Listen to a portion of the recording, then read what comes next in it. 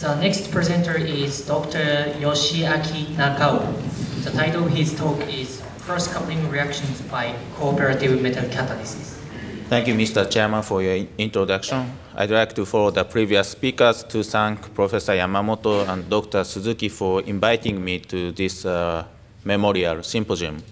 Also, I'd like to thank the previous speakers for leaving me enough time. I have, I think, maybe 20 minutes to speak, so I can be relaxed, I guess. But at the same time, I feel a bit nervous because I see Professor Maruoka, Professor Kita, and Professor Hirama, in addition to Professor Yamamoto, sitting in front of me. That reminds me of the interview that I had 5 years ago.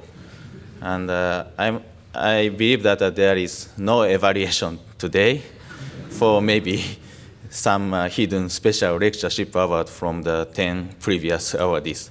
But anyway, today I'm going to tell you about the cross-coupling reaction by cooperative metal catalysis. So here is shown some scheme that is represents our current goal of my research group. That is some the development of new reactions by taking advantage of multiple metal catalysts, not only 2, but also maybe 3 or 4 different metal catalysis. Let me tell you first what is cooperative catalysis. So everybody here knows that the transition metal catalyzed reactions are very useful for organic synthesis, and today they are really essential for modern organic synthesis. But many of useful transition metal catalyzed reactions are relying on the use of a single metal catalyst, I think. So you have many different types of metal complexes having different ligands that induce a variety of reactivity so that you can have many different types of transformation. Of course, you could further improve the single-site transition metal catalysis by improving some ligands, because you have an infinite possibility to have different ligand and metal combinations. But rather, we are interested in having 2 or more different metal complexes in the same reaction mixture to have cooperativity of these different metal catalysts. Here is shown one type of cooperative catalysis that is doubly activating cooperative catalysis. So you have two different metal complexes that should react with a single substrate to give a doubly activated species. And then you could expect completely new transformation from the reaction of the doubly activated species with other substrate to give some product. So basically, I gave lectures on this type of doubly activating cooperative catalysis in my MBLA lecture tour in 2010, with particular focus on the use of nickel aluminum cooperative system for carbon-carbon bond functionalization and carbon-hydrogen bond activation reaction. But more recently, we have become interested in one other type of cooperative catalysis, that is synergistic cooperative catalysis. In this type of cooperative catalysis, you have 2 different metal complexes that activate respective substrate to give respective reactive intermediates. Then you have reactions between these 2 reactive species to give a product.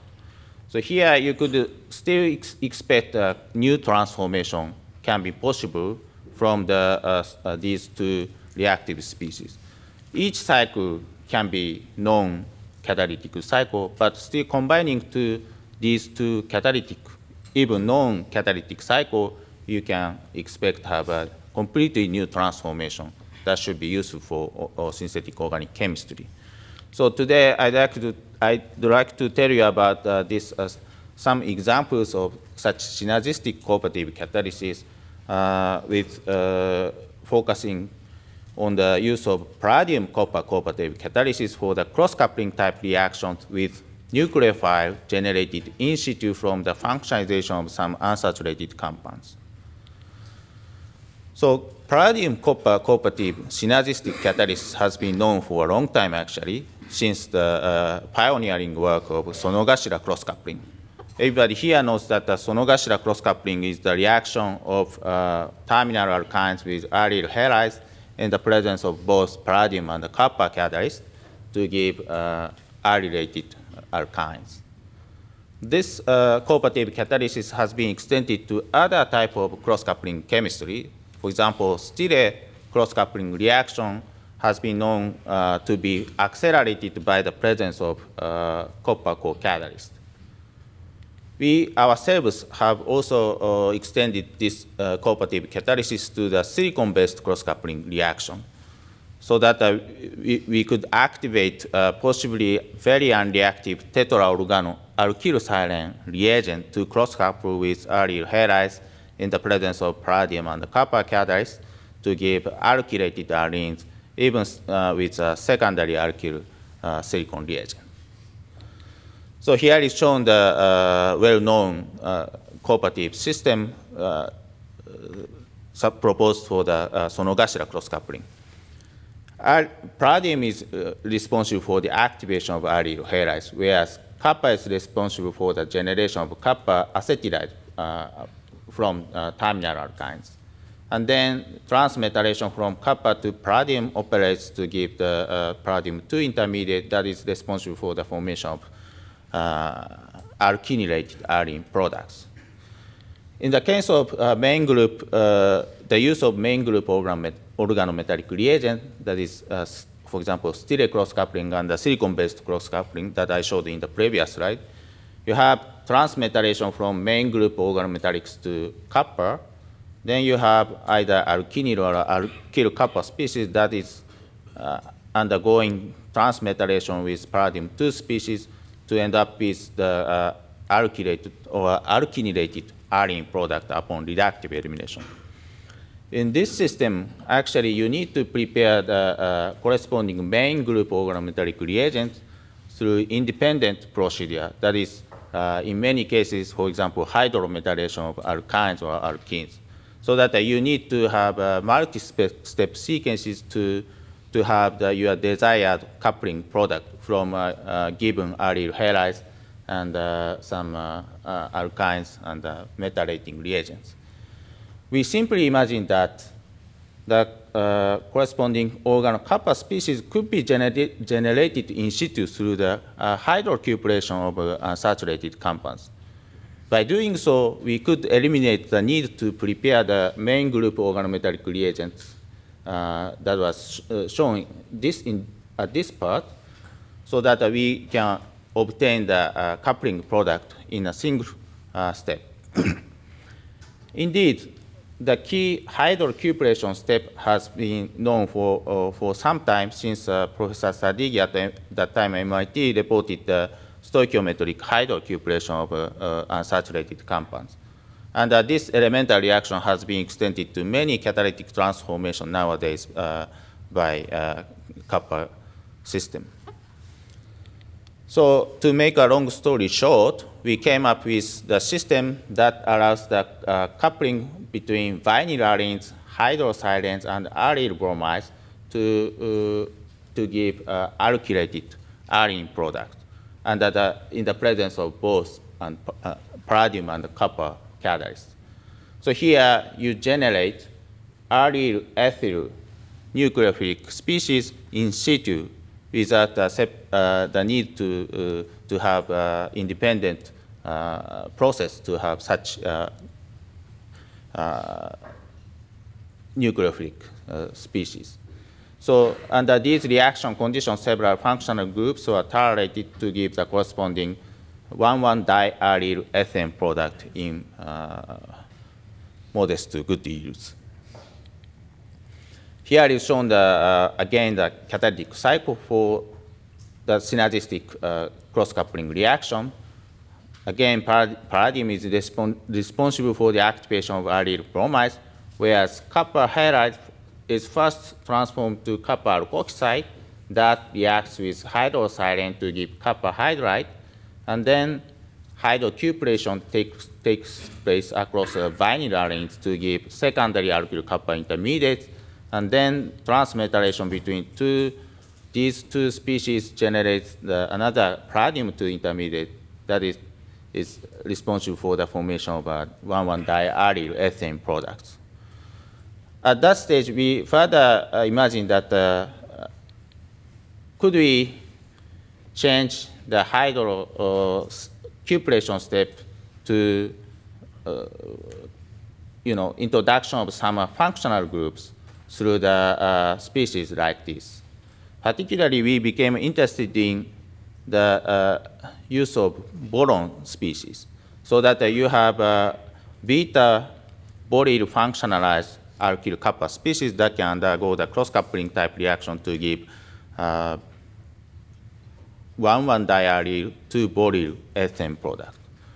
This transformation represents that you have a kind of allyl boration of vinyl arenes to give a functionalized alkyl boron compound that should be useful for further synthetic elaboration. The key boryl cupylation step has again was reported by Professor Sadigi, and this reaction has actually been applied to intermolecular carboboration of alkenes by Professor Yoshida, but the scope of such intermolecular carboboration of alkenes is still very much limited. So again, we come up with the optimized reaction condition that gives allyl boration products from vinyl arenes, diborane, and allyl bromides, but in the presence of palladium and copper catalyst. You see that many different functionalities as well as heteroaromatic moieties are tolerated under these reaction conditions to give the corresponding 1,1-diaryl ethyl boron compounds. The transformation can be also applicable to the use of alpha-beta unsaturated ester, so that you have beta-boryl ester product in good yields. To prove the cooperativity between palladium and copper, I'd like to show you some experimental efforts to prove that cooperativity. First, independently prepared alkyl copper species undergoes the coupling with bromobenzene in the presence of a palladium catalyst to give the corresponding allyl boration product. So this result shows that indeed the copper species is responsible for the generation of the allyl boration product. And this stoichiometric reaction doesn't work at all in the absence of a palladium catalyst. Again, then we perform the catalytic reactions under some controlled reaction conditions. Under the optimized reaction conditions, as I already said, you have allyl boration product in very good use. And we also observed a small amount of hydroboration product and phenyl boronate compounds in small amounts. In the absence of palladium catalyst, we didn't see any trace amount of the phenyl boration product. And we only observed the hydroboration product in 22% yield. On the other hand, in the absence of a copper catalyst, we still didn't see any trace amount of allyl boration product. In that case, we see some phenyl boron compounds that is actually derived from palladium catalyzed Miura type borylation of bromobenzene. So these experiments should also support the idea that cooperative synergistic catalysis is responsible for the generation of the phenyl boration product. You could argue that the reaction may proceed through initial diboration followed by cross-coupling of the benzylic position exclusively to give the actually same allyl boration product. To prove that possibility, we prepared the bis boron compound that is available from the platinum catalyzed diboration of alkenes reported by Ishiyama and Miura. And this compound was put under the reaction conditions for the use of bromobenzene and vinyl naphthalene and diborane. We see the product derived from vinyl naphthalene in good yields, whereas the bis-boron compound was recovered, and no trace amount of the coupling derived from bis-borylated compound was observed. So this experiment should support that this sequential diboration followed by cross-coupling process is not operative under these reaction conditions. So certainly cooperative synergistic paradigm kappa system is responsible for this early boration reaction. Excuse me. Of course, the resulting boron moiety can be further used for the elaboration of the molecular structure, so that we demonstrate here that you have a tri-aryl ethane product, which was reported to be biologically active in a two-step starting from readily available chemicals. The chemistry can be extended to alkynes so that you have aryl boration of alkynes, again by palladium and copper cooperative synergistic catalysis. So you can see some substrate scope, and this chemistry was actually reported by Professor Semba from my group yesterday. Indeed, the same transformation was recently reported by Brown, who showed that the product can be obtained just by single copper catalyst. But in his system, you can only use aryl iodides. You don't have any reactivity with aryl bromides or chlorides in the absence of a palladium catalyst. So again, here I can emphasize that synergistic palladium and copper catalysis is essential to activate aryl chlorides and aryl bromides to obtain the corresponding alkyne aryl boration product. Intermolecular aryl boration of alkynes was also reported by Professor Suginobe, but you need some air-sensitive chloroborane and aryl zirconium reagent to obtain the same product. With that, I hope that I have convinced you that cooperative synergistic catalysis is a very effective strategy to develop a new synthetic transformation. We just showed that the palladium copper cooperative system, but we are currently actively working on the combination of many different transition metal complexes to develop the completely new transformation that should be innovative for synthetic organic chemistry, we believe. Before ending my talk, let me have a minute to advertise our session in the coming Pacific Chem, focusing on cooperative catalysis by two different metal complexes. We plan to have very good speakers with balance of senior and young chemists who are very rising chemists, particularly young ones, from US and Asian countries. So if you are interested in this exciting upcoming field in the catalysis, please join this session. So with that, I'd like to thank my coworkers, particularly Professor Semba and Mr. Kenta Ariyama, who made major contributions to the topic that I told you today. Particularly, Professor Semba had a main initiative to drive this project forward. And I hope he will be standing on this stage after 10 years for 20 years memorial anniversary symposium of MBLA. I'd like to also thank funding support from government resources, and particularly some funding focusing on special topics like molecular activation organized by Professor Chatani, and more recently, one focusing on molecular technology organized by Professor Yamamoto. Thanks again for the invitation and your kind attention. Thank you. Thank you for the nice cooperative metal